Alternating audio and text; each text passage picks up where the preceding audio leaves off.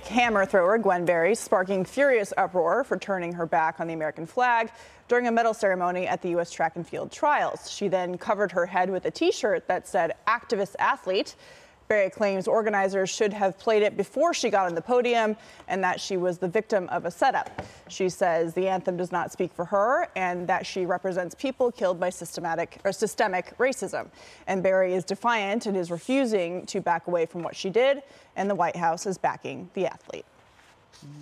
But I know he's incredibly proud to be an American and has great respect for the anthem and all that it represents, especially for our men and women serving in uniform all around the world. He would also say, of course, that part of that pride in our country means recognizing there are moments where we are, as a country, haven't lived up to our highest ideals. And it means respecting the right of people granted to them in the Constitution to peacefully protest. So, Jesse, the question from Peter Ducey was not about whether she had the right to do what she did. It was whether it was appropriate given her position as someone who wants to represent Team USA at the Olympics. What are they? Difference. They call that a layup, right, Dana? She tried to both sides, disrespecting the anthem. If I was on the committee for the Olympic squad, I would sanction her not for the display of disrespect. I would do it for poor sportsmanship. She was third. Right. Yeah, the other two women who had the gold and the silver, that was their moment. Good point. And that was the country's moment to reflect on a great event. And instead, she poisoned the chemistry of the female track and field squad, and she made it all about herself. She drew attention from them and from the country to herself, and it was negative attention. No one's talking about systemic racism after we see this. We are talking about her and the disrespect and the probable, I don't think she knows that much about what she was doing up there.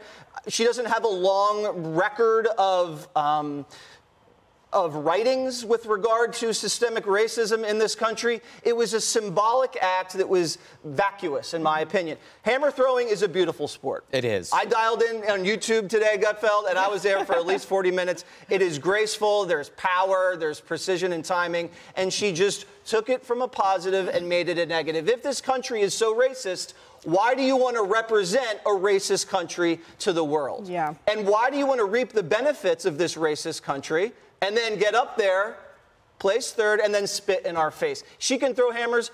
I'll change the channel.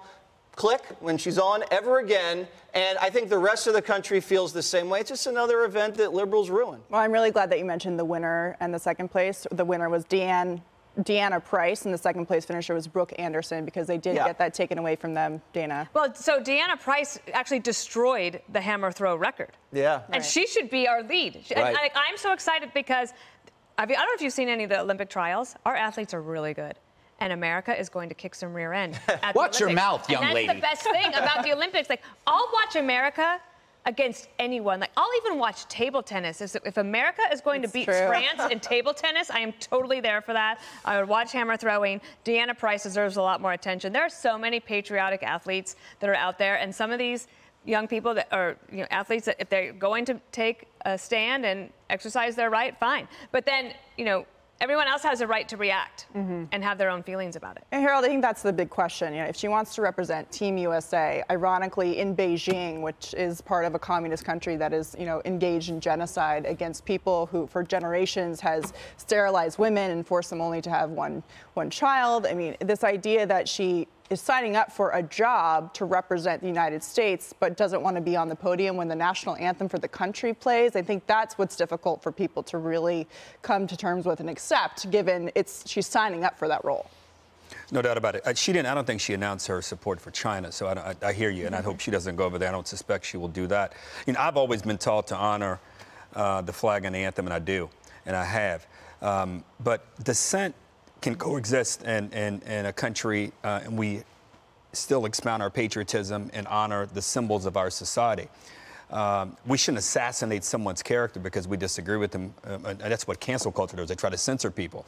Now, I do think you raise a legitimate question around, do you feel strongly enough about the country to go and represent us in the Olympics? And I think that's the question I'd love to hear her answer. I have no issue with her saying that I want the country to live up more to all the country promises to be to every citizen. We're striving every day to be a more perfect union. But I do think that's the one question that perhaps this athlete will have to answer. And if the Olympics wants every athlete to stand during all of this and to not bow. They should make that a rule. Yeah. And it's my understanding when you are throwing a hammer, they don't ask you what your position is in a national anthem. They want to see how far you can throw that thing. So if she can win a medal, you know, we'll probably won't feel as strongly about this. I would also ask them about their aim. Like, how good is your aim? Because where am I standing when the hammer is being thrown? That's a good question, Dana. I'm going to watch it from the television. I'm going to watch it. But Greg, this is, you know, when she put that T-shirt on that says activist athlete, she's replacing her uniform, which she's trying to, the uniform she's going to wear if she makes it is going to be, you know, the USA. And so she's making it all about herself rather than about the team, which that's not what teamwork is about. Makes you wonder who the real tool is. Oh. We'll be right back. Hey, Sean Hannity here. Hey, click here to subscribe to Fox News YouTube page and catch our hottest interviews and most compelling analysis. You will not get it anywhere else.